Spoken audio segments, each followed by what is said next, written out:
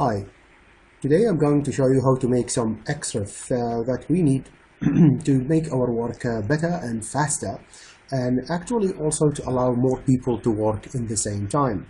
So I'm going to use the file used for project 2, and those plans has been prepared by my students for project 2 that we did, and I'm going to use that to show you how to make XREF for your work.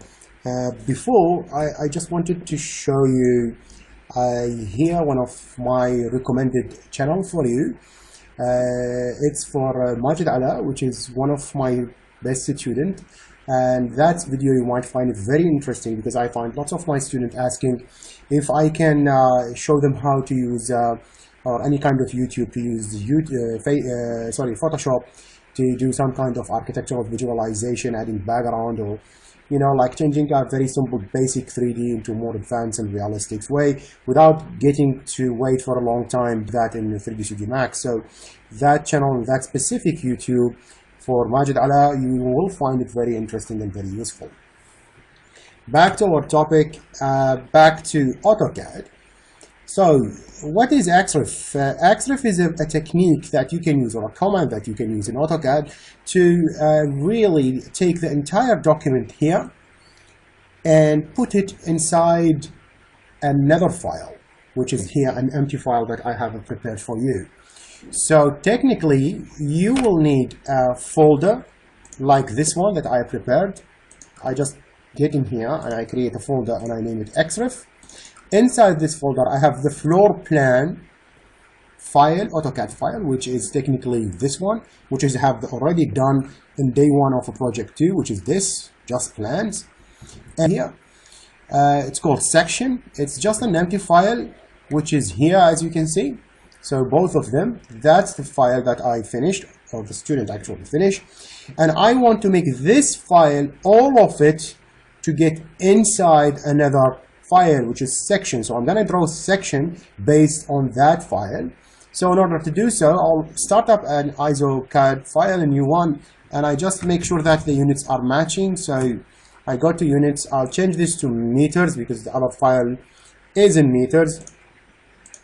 And I just hit XREF, that's the command, XREF, and then space. Technically that's for refresh, that's I can't remember anyway, and that's for help. What's this anyway?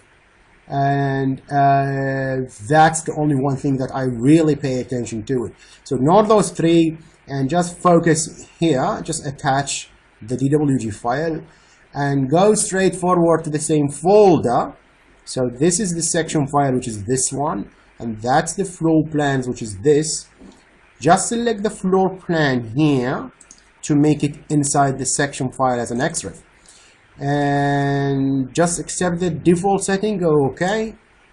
And that's it technically. Just we need to close that. And if you read that, it's asking for a base point or an insertion point. So I'm going to click here anyway. And double click on the scroll to make zoom fit. And voila, we can see now that's all the plans here from that file. Actually, that file now is inside our section. It's very similar. If you click on any place, it's very similar to block, except the block is actually contained in the same file, while XREF is you link this file to this file. So what is nice about that is I'm going to show you in a minute. First, let's have a look of what we can do. So now, if I want to draw this south elevation, I'm gonna make a copy, and I'm gonna move that up. I might need an F8 here, and as you can see, we'll just take a line here from the corner.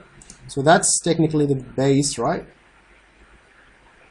That's the ground. Yeah, that's the base. So I will keep the base here down, and I'm gonna take that line up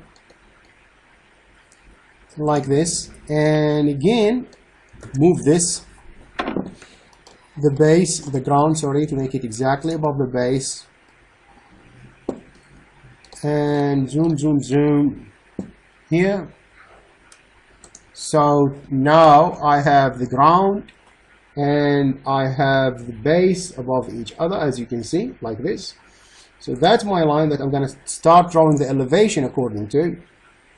And notice that the computer again start to be a little bit slow, not only because my computer is old and dying, but it's in any computer using extensive amount of XREF will slow down the whole thing. So it's a good idea to get rid of those extra things. I just need this and that, and remember, this is an XREF and that's a copy of it, and both of those two are the entire floor plan here file are sitting inside this file. So technically you are dealing with the two files at the same time. So I'm gonna draw a rectangle here quickly, like such, and now I want to get rid of all this extra thing. I don't want that because I have it here, and I don't want this. I'm not really going to draw it exactly as it is, so I'm just gonna go XCLIP, so X for XREF and clip to clip, and hit space, select the first XREF, space to finish our selection, and then I'm gonna say yes, new boundary, select polyline, and I'm gonna select this guy, and voila, all the things outside this rectangle has been removed. So now I have it a little bit faster, as you can see, and now doing the same thing for that. So XCLIP again, select the XREF, which is all those four, which is all the file here, and hit the space, and then go new boundary, and then select polyline, and then select this guy, and then space, and voila, again we get rid of all that. Now see how faster it is again, and that because we get rid of all the extra thing. And remember that this is technically the same as that, except that you select with this rectangle to see a specific part of it. Anyway, so now if I go ahead and start doing the elevation thing, so I start drawing elevation, which is here I just actually care less about. So let's just have an example here, a quick example here. So if I take those two lines and, you know, the business blah blah blah offset, let's say, I don't know, 4 meter. I don't want to look at the levels. Just I'll leave that for you guys. You already know how to do it. We explained that in a couple of videos before. So let's assume that this is my elevation, and it's technically based as simple as that on the external points, this one and this one. So what's good in XREF, first, it's allow me as user number 1, which is the designer who draws sections or elevation. So if I go sections, then I have to draw it from here to here. I should have called the file here elevation. That's my bad. Anyway, so if I'm going to draw in this file a section or elevation, now I'm user 1. I can work freely on this file, and user 2 still work on the floor plan. So I can go to the floor plan. I can still make changes. So if I make a stretch here, see, and I push that way, I need an F8 here. And if I push my hand that way, like let's say 2 meters, I think I need to move that another 2. So now I'm architect number 2, and I'm working on the floor plan, okay? And I'm making changes, dramatic change. I'm stretching and making the dining bigger. I save again, Control S. Great. Now, if I go to this section, now architect or user number 2, immediately when the first user or the other user just hits save, look, it's telling you that a reference file has changed and maybe you need to reload. And the dude who did that is Firas, and that's the name of his computer, the name of the person, and the name of the PC, and you have to, even the name of the file that he reloaded. Just look here again, that's the old XREF, just reload like this, see? And immediately the work will, sorry, it should be here. The work actually is now stretched. The dining room now is bigger. So if you zoom in here and take that down, see, it's bigger than what it was before. If you reflect that back, so I am the first user here working on the section on elevation file, and I can see it was this point. That's helped me to draw the section or the elevation or whatever. Now it's been stretched by the other user. That is really nice technique. So you come now and you just do that, you know, like stretch your work, and that's, you know, that the main architect has been changing the plan, and you have to follow these changes without asking him to, yes, and you go close the file of the floor.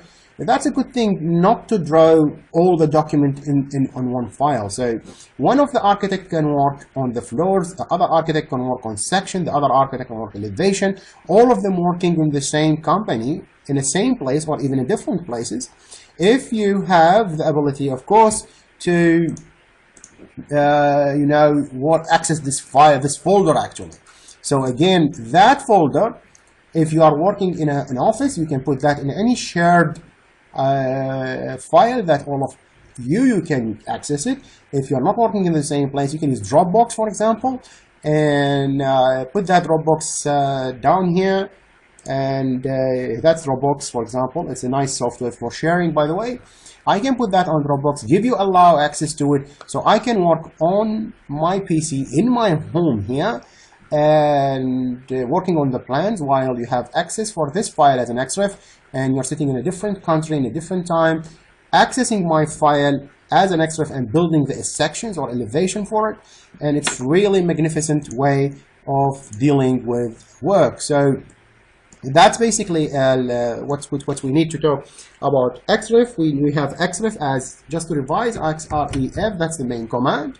And when you hit it, you're going to see that that's the file that you get in here, and that's where its location.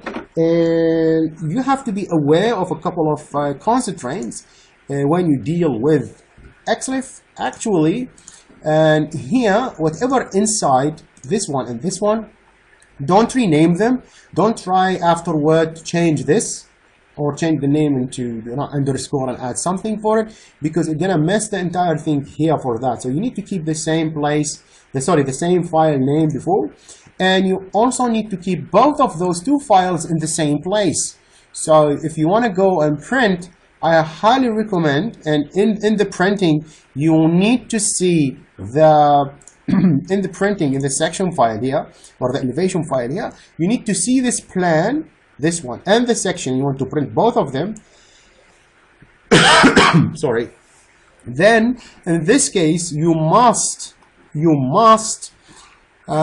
actually carry both files in the same folder. So you have to put this and this in the same file, in the same folder. Don't just copy this guy or this guy, right-click copy and put it on the USB and go to any printing shop and then try to get access. Now, when you get this by itself, you're gonna have a lot of warning messages, and you're not gonna see the floor plan inside the section as long as you put them in the same folder in the same place.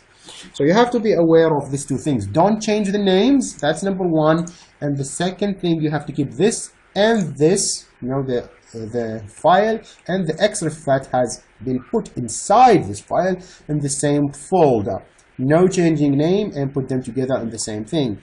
That's it. That's most of what I have to say about XREF.